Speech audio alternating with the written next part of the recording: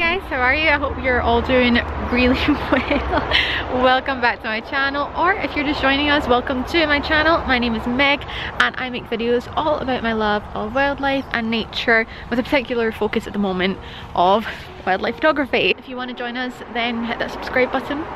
I'm at the Lochwinnoch RSPB reserve to do yes, another wildlife photography vlog. I don't have any sort of plan today. I'm not looking for a particular species. I don't have a particular theme in mind for the video. I'm just here to see what I see, have some fun and bring you guys along with me. I've been spending, I think it's been the last 20 minutes to half an hour at these feeders through here. I'll give you like a little view through here,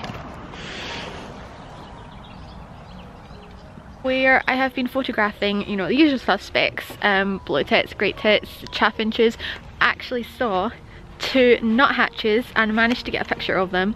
I've never seen a nuthatch in person before, never photographed one, so the day and the video is already off to a good start because it's a brand new species for me, so that's exciting.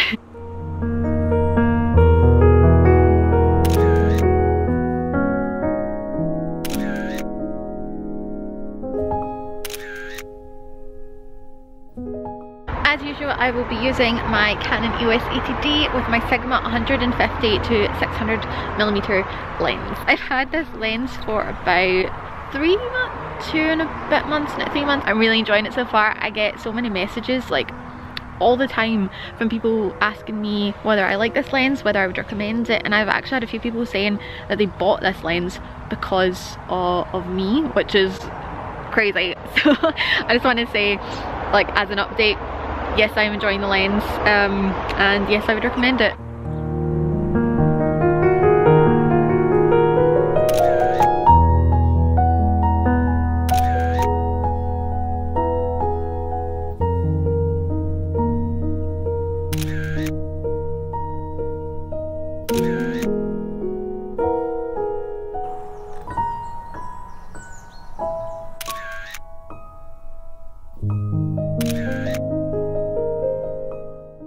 If you have been with us for a little while, if you've watched my videos for a little while, then you might recognise this place as having featured on my channel a couple of times now, including the last video I made here, which was my how many species can I photograph in an hour challenge, and you might remember that was the one where I forgot the battery for my camera, so I had to go all the way home and back again.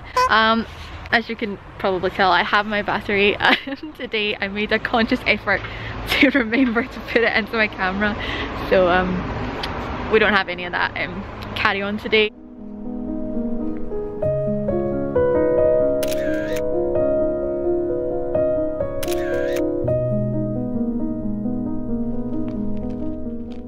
Decided to leave the feeders behind because I probably could just spend my entire life there. And I'm just walking along the trail towards the hide that sits on the loch to see what I can see there. There's been some great crested grebes sighted recently, and they were doing their mating ritual, and just all of a sudden it just feels like spring, and because of the amount of wildlife, and they're just so active, and it's still, as you can tell, quite chilly, but spring is definitely on the way.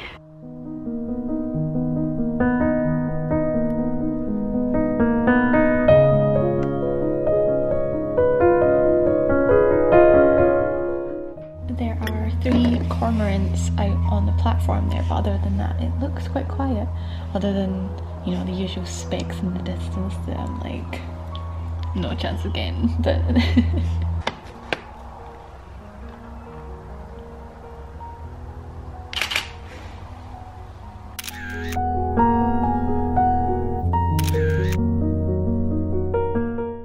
so I definitely spoke too soon. Out of nowhere, 3 Canada geese just, like, they just appeared, and I was like, oh my god, like, I've never seen these before.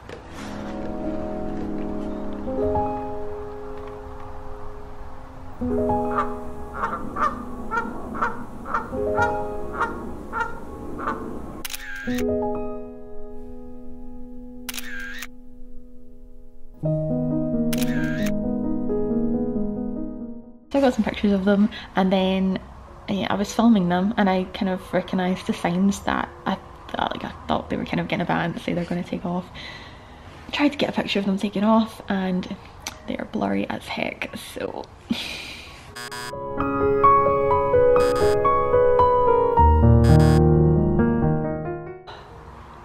oh well. I think they've just spooked a head in as well, but it's flying in the other direction.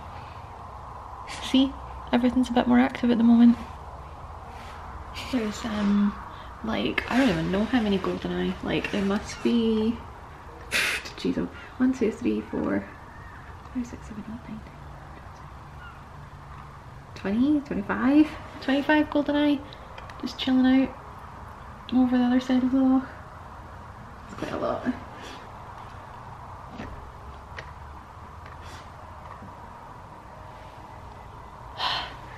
Still annoyed about those pictures being so blurry.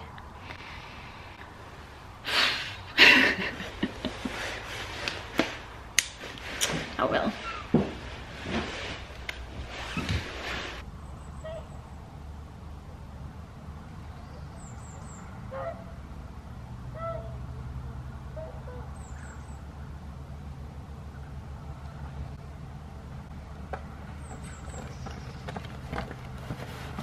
Got a picture of some hooper swans flying past, so it's been a good day so far.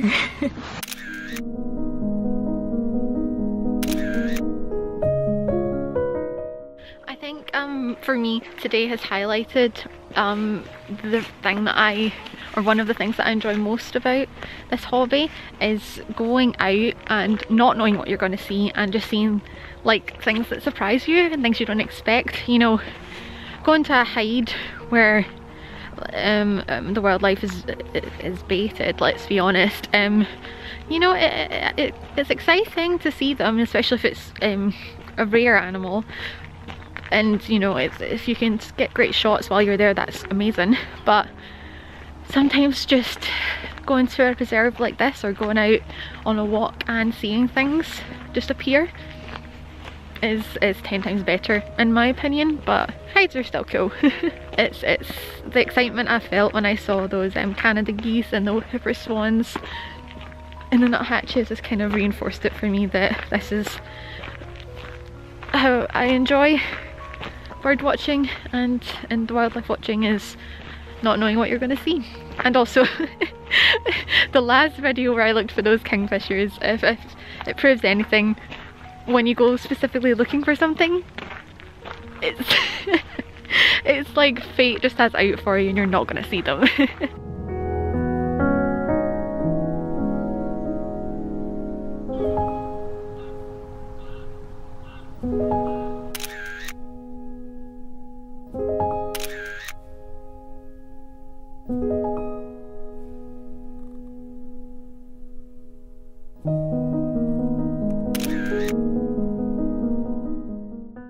Back where I started out, at the feeders, which I thought was a pretty poetic way to end the vlog.